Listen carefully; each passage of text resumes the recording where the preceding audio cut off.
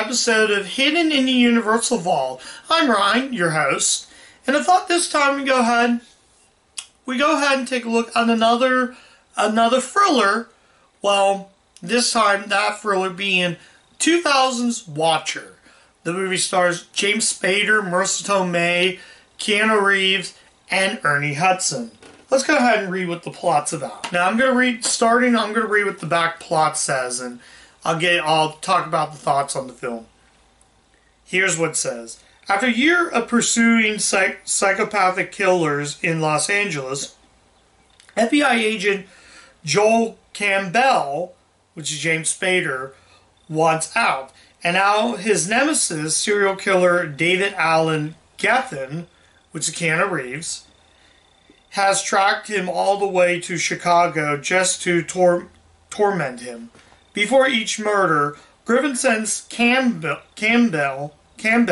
a photographer of interest victims, and dares him to find her before he strikes again. Now with every ticking of the clock, and an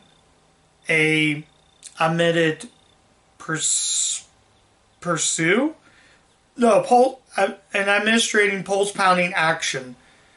Yeah, this stone-hard killer turns up the heat along Marisa Tomei. So that's really what the plot's about. I kind of was more looking at this and not looking at the screen. Okay, so that's basically the plot. Essentially, killer's on the loose in Chicago. He has to find these women who go by the name of Jane Doe, and he just tortures them and he chases them down. So that's what the Watcher, they say the Witcher in the movie, but it's actually the Watcher.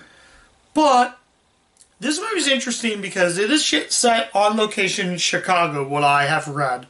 The cinematography was done by, I'm going to look at here again, Michael Chapman. And if that name's not familiar, he did another Chicago story, Andrew Davis's The Fugitive. A movie for Andrew Davis, and that was called The Fugitive in 1993. So, this movie is no Fugitive. Fugitive, great movie.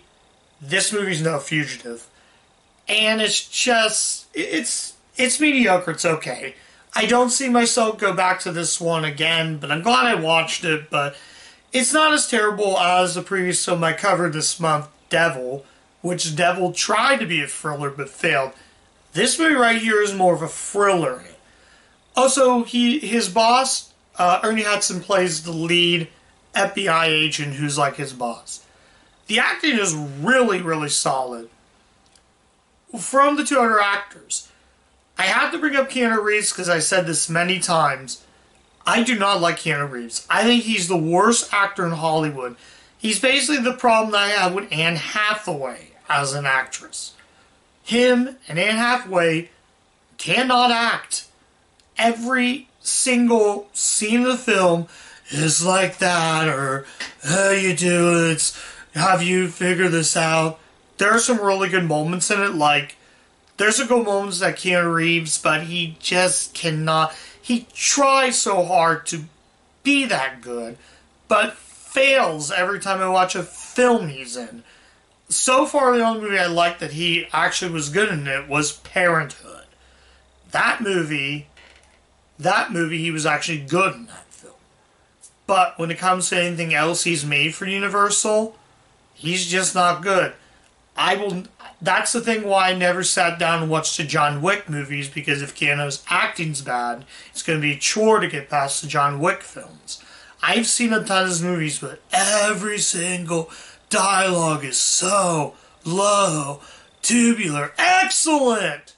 I want more of that excellent, party on dudes, that kind of Keanu Reeves that I miss in the 80s.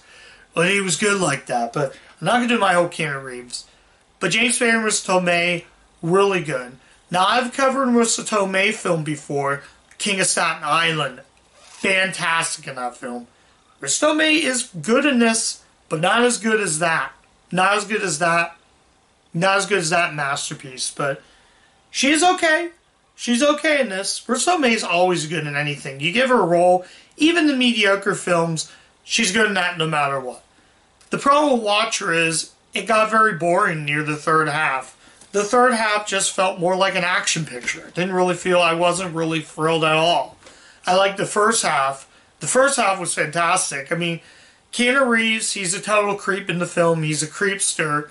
He's a slime bag. He loves women, and he at times he feels like a pedophile. That's really what his character is in this movie, and for that, I mean, I give them credit. Sorry if I did that, but I give him credit. And like I said, this could be a solid performance if he didn't talk like that. I don't fault the writers, but if you would have given it to a different actor that had more oomph into it, maybe like a Ben Affleck or Matt Damon, this movie would have been a masterpiece. So unfortunately, this movie falls into the okay/mediocre pile of films, and I don't really think that I'm going to probably ever watch this again. So, like I said, everything's good. I mean, Michael Chapman, talk about cinematographer. Talk about a really good cinematographer. It actually was shot in Chicago. They filmed in '99, so they did it around fall of '99, from like October to near the end of Christmas of '99. So this movie was filmed in '99. This movie did not get until a fall release. I was thinking this was going to be a summer movie, maybe like a May or a June release. But, you know, who knows? So, now I'm going to get right away because now I'm at 2 bars right now. So, final verdict. Before I go to final verdict, I'm going to read the taglines on here. I forgot to show off what's on here. In terms of special features, you only get the trailer. Sadly, you don't get a making of or anything like that. A soap opera thriller, Richard Roeper, Eber Roeper in the movies. They got a split decision, and strap yourselves in, enjoy the ride. Fort Lauderdale Sun Sentinel. I don't know who said that blurb, but in terms of that, I just put it in the right case. I kind of like the cover art. It looks kind of cool. And you got Keanu smiling. You got Keanu smiling in the back. You just get the trailer.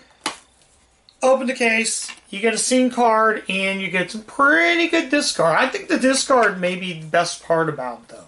So I kind of wanted to show off that. So kind of like my version of unboxing stuff. So now that I showed you off everything, I did watch production notes. There's actually some pretty cool DVD-ROM features, but I don't think they work in today's modern computers. So anyways, now that I talked about that, let's go on.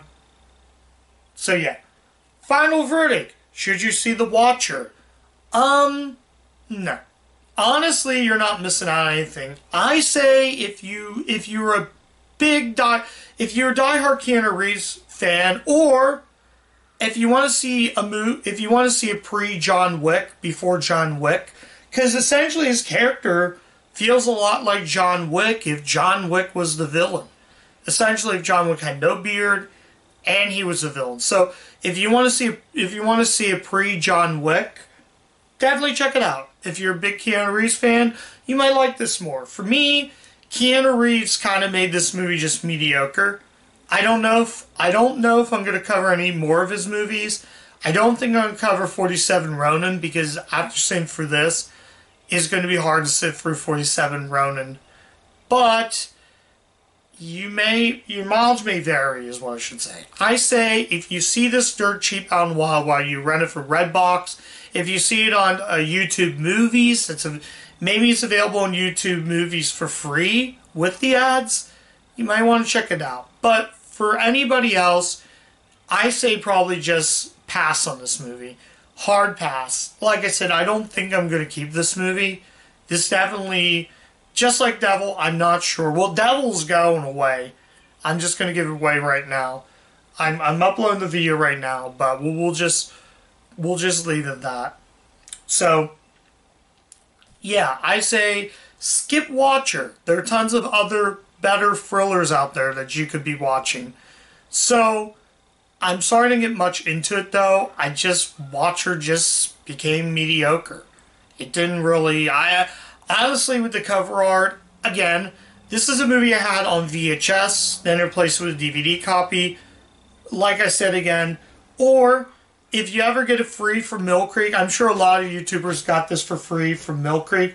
So, yeah, so I'm going to cut off right now. Thank you so much for watching. Check out my social media pages and come back next week for the next review. Bye.